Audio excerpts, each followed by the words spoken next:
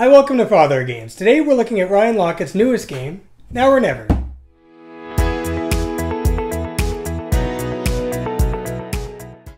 Now before we jump into the rules, I quickly need to say that there's two ways to play this game. There's a story mode, which features a 6-chapter campaign, and a standard mode. It's recommended that players don't start with the story mode, and once you know the rules for the standard mode, the story mode is very easy to figure out. So that's why this video is only going to focus on the standard mode. But if you have any questions, leave a comment down below, and I'll be happy to answer any questions I can. And with that, let's take a look at how to play. Now or Never will have 1 to 4 players trying to rebuild the cliffside village known as the Monument. A meteorite has crashed, causing catastrophic damage and bringing in terrible monsters along with it. People are desperate as they flee from the chaos and destruction this meteorite has brought. It's your job to bring these people back to safety, to fight off the monsters, and rebuild. But the clock's ticking. Will 6 rounds be enough time to rebuild more than your opponents? To set up, start by removing all these components. They will only be used during the story mode or when playing with the underground side of the map, which I won't be covering in this video. Next, you need to set up each of the boards. Starting with the game board, place it in the center of the table. For the standard game that we're setting up here, the light side of the board is used. After that, shuffle the 3 random location tiles and deal out 1 to each spot on the board that has a scroll symbol in the top left corner. All order tokens are then shuffled and placed face down on the Town of Miners location. Next, place out enemy tokens at each numbered location, matching the number on the token with the number space on the game board, dealing out 1 monster per player at each space, with the exception of the level 9 monsters, which you'll deal out just 1 monster if playing with less than 3 players, otherwise deal out 2. All unused monster tokens are returned to the box. Next, deal out the search tokens face down to each spot on the board with a letter in the bottom left corner, returning the unused search tokens to the box. When placing tokens, be sure not to ever cover up the mountain icons here. Moving on to the season board, place it next to the game board, flame side down, and put the season marker on the 1 space. Next, organize the gear tokens into the blue and red types and put a random tile at each of the 3 spots of the matching color. And the remaining tokens are put face down at the top of the board, forming a draw pile. And finally, deal out 6 random villagers to each highlighted spot on the board. Next, each player grabs a hero board of their choice and a town board, and both boards can be placed underneath the game board here. The town board is placed with the light side face up, and to finish the setup with this board, each player puts a tool, shell, bottle demon, book, and crystal marker in the bottom left corner of their board on the 0. Now moving on to the hero board, each player puts a heart on the space with the highest value and a mana token over top of each highlighted mana symbols on their board. Each player then places a hero action token on each of the 3 highlighted spots here, and after that each player grabs their 3 blue and 3 red hero abilities that match their player's name and place them at the bottom of their hero board along with the 4-sided die. Finally, specialists need to be added to the board. Grab all starting specialists as indicated by this symbol on their back, and each player receives 1 random builder and 1 random healer, returning the remaining starting specialist to the box. Any specialist that isn't a starting specialist can be put in a face down pile next to the season board, with the top 4 specialists being dealt out face up. Now with all the boards set up, there's a few more things that need to be done. Starting with the building tiles, there's 4 identical sets of 20 building tiles, each with a different colored back. Each player takes the 20 tiles with the same colored back of their choice and deals them out randomly face up in a 5x4 grid next to their town board. After that, organize the quest cards by their 3 types, place them near the game board, and each player draws 6 basic, 1 artifact, and 1 advanced quest card from the top of each corresponding deck, and chooses just 4 of those 8 cards to keep, returning any unchosen cards to form a discard pile in front of each of the corresponding decks. After that, place the experience tokens and coins in reach of all players, and each player takes 17 coins from the supply. Each player then places the standee of their matching player on the monument location on the board, and the player who most recently won a game is given the first player marker. In clockwise order, the second and third player receive 1 extra coin, and the 4th player receives 2 extra coins. And with that, the game can begin with the first player. Starting with the first player and going clockwise from there, players choose 1 of 2 possible actions, either a specialist action or a hero action. As the name suggests, specialist actions are related to yours and other players' specialist, and the hero actions only relate to your hero. Let's take a look at these actions in more detail. If a specialist action is chosen, a player may choose 1 of 3 possible actions: use a specialist ability, recruit a new specialist and use their new ability right away, or to rest a specialist. To use a specialist ability, pay the cost on any of your specialists or any of your opponent's specialists by paying the upper coin cost here to the supply and doing the action as listed here. If one of your opponent's specialists was chosen, then they receive the smaller coin value as listed here as a tax, but you still pay the top coin value. If a player chose to recruit a new specialist as an action, then one of the 4 revealed specialists beside the board could be chosen. That player pays double the cost shown in the top coin value, adds it to their board, and immediately gets to do that specialist's new ability, flipping the specialist over at the end of the turn. And finally, if any player chooses to exhaust the specialist, they flip over the chosen specialist and gain either 2 hearts or 1 coin from the supply. But opponent specialists cannot be rested, only your own may be chosen for this action. Let's quickly go over what some of the specialists do before moving on to the hero actions. If the chosen specialist shows this symbol, then the player recovers all their hearts and also gains 1 tool resource. If this specialist is chosen, then 1 gear from the supply may be purchased by paying its cost. And if this specialist was chosen, then that player may build 1 building onto their town board. When choosing what buildings to construct, any of the buildings on the outside border may be chosen for the first building, and the first building must be placed in the bottom row here, gaining that player 1 shell as shown. When choosing a building on a later turn, any of the buildings adjacent to ones that have already been selected may be chosen, and is placed adjacent to ones that have already been built.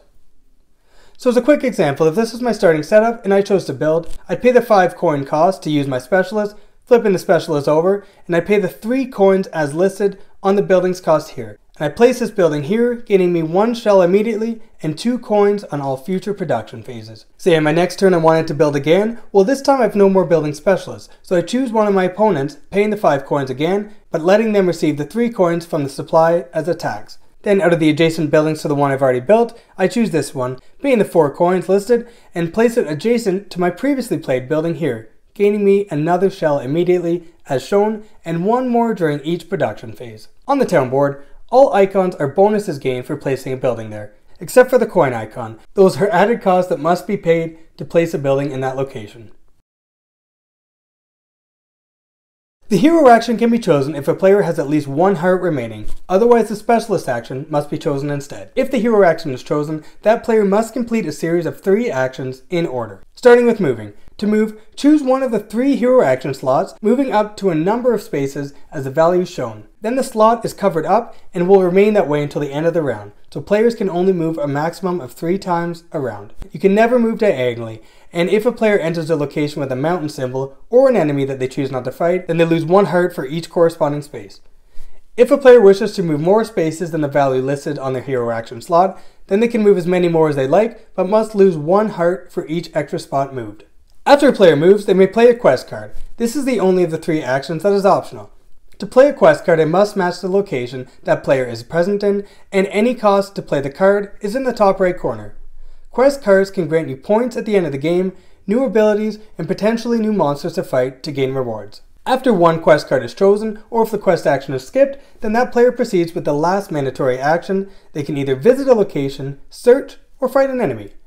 To visit a location, pay the cost shown on the location and gain the reward listed. If you choose to complete the search action, a search token must be present in your location. To search, roll the die and take an amount of damage as the value rolled. Then flip over the search token and gain the reward listed. After that, place it beside your board face down and it will grant you 1 coin at each production phase. And finally, if the visit location or search actions are not chosen, then a player must fight an enemy. To do this, an enemy must be in your location. In combat, you roll a 4-sided die and damage is dealt to you and the monster simultaneously. After the die is rolled, that player looks at their board to see how much damage they dealt, matching up the number rolled with the corresponding attack of the same number.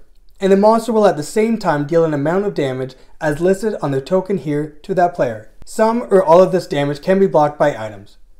After damage is dealt, that player may end combat by retreating, in which case they remain on the same location, but the fight ends and they receive no reward. If the retreat is not chosen and the enemy is not defeated, then another round of combat ensues in the same way by re-rolling the die and dealing out damage simultaneously until you or the monster is defeated. The monster's health is located here, and if you reach or exceed its value, it is defeated. But remember, attacks happen at the same time, so even if you defeat an enemy, if his counterattack managed to bring your health to 0, then the fight is over and you lost. The monster remains at that location in that case, he goes back to full health, and you remain at 0, and must heal before choosing another hero action on a later turn. But in that case, as a small trade-off, you receive 1 experience token. If however you manage to win your fight, the defeated monster is removed from the board, and that player may claim the reward listed on the white icons on the token. In this case, 1 experience token and 1 villager from the board. So just to quickly summarize, on their turn each player can do either the specialist or hero action. The specialist action lets you use the action on yours or any other player's specialist, recruit a new specialist and use its ability immediately, or rest one of your own specialists, gaining either 2 hearts or 1 coin. If the specialist action is not chosen, then that player can perform the hero action, letting them perform a mandatory move, then an optional quest, and then either search, fight, or visit a location. Each hero has their own ability as listed in the text here. Some abilities require mana tokens to be paid, which each player has here. The mana tokens can also be paid during combat to increase the damage dealt to enemies to a maximum of once each time the die is rolled during the fight.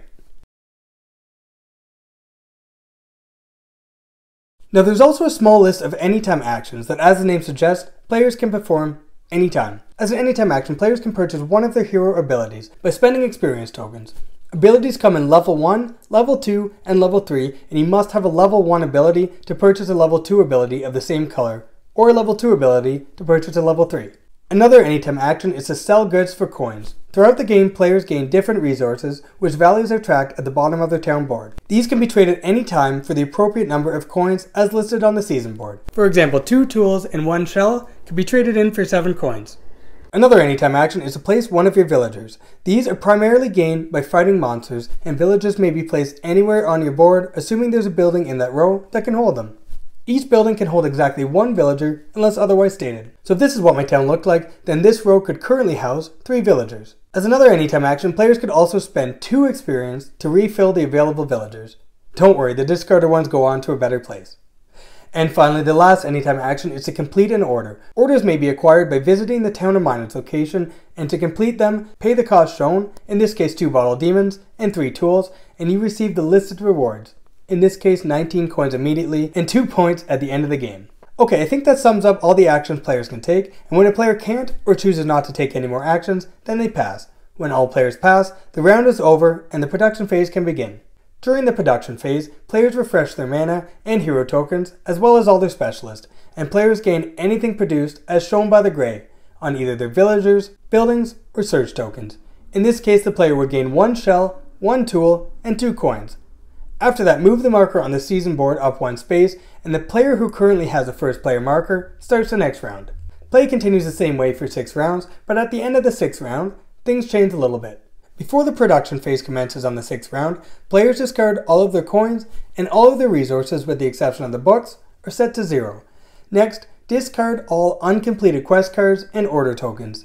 Now produce from your villagers and town as normal, and after that it's highly recommended that any resources gained are traded in for more coins. After that, add up the score. Each coin is worth 1 point. Also gain any points listed on quest cards or order tokens, any points from having completed rows in your town, and finally gain victory points as shown in the corresponding row if you have 1 of each type of villager in it.